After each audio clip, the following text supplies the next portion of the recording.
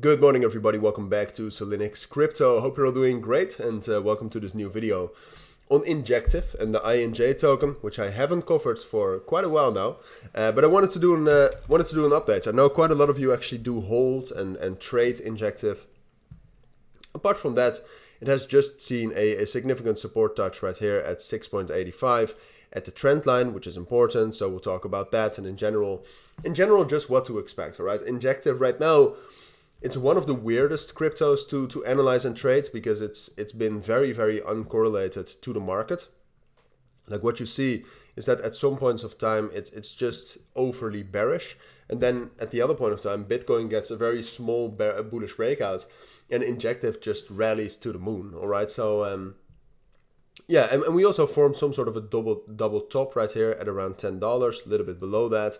So that's an indication of a little bit more bearish momentum. So just in general, it's a difficult crypto to analyze, but I'll do my best. All right, I'll at least give you my take and my view on that. All right, so that is what we'll do. Before we dive into that though, I do want to briefly mention that I have my own premium trading group in which I share my own trades. Nothing much yet on Injective because it's hard to trade, but I do give my own trades as signals, and you gain access to my trading guide and an exclusive chat room full of traders.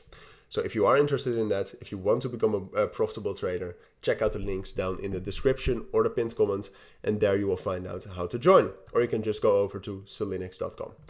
But for now, on to Injective. So Injective, in terms of market structure, it's very hard to say what's going on. If you zoom out, you can definitely see that there's bearish momentum going on.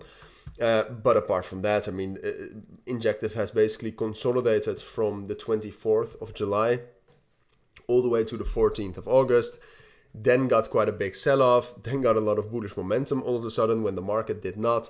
So just in general, it's a bit of a weird situation. I would say we're bearish, all right? I would say Injective in general, also on the daily time frame, is bearish. I think long-term, it's a great project, all right? I do want to have said that.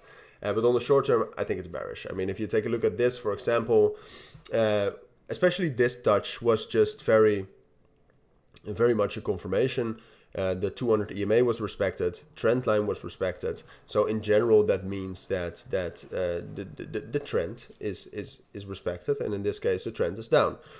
Now, Injective found quite a lot of support right here, and especially with Bitcoin that could turn a bit bullish, or at least could recover a little bit in the next few days. I do think Injective will see some more bullish momentum up to the levels around 7.25 and 7.55. However, I do think that whole area, like I said, well, technically between 7.28 and like 7.55, that's the main resistance, all right? And I think it's most likely that Injective will get up there, at least if Bitcoin doesn't crash, will get up there. But I also think it's most likely that Injective will then reject, consolidate, and at some point of time, I think this trend line will break. Injective will drop down to 6.6, which is more confirmation of a downtrend. And that eventually it will drop down all the way to $6. All right, that's what I think the most likely scenario is right now. A little bit more for the long term. I would say the only thing that could really prevent something like this, because nothing is 100% sure in trading, especially not for Injective. And Injective can become very bullish very suddenly.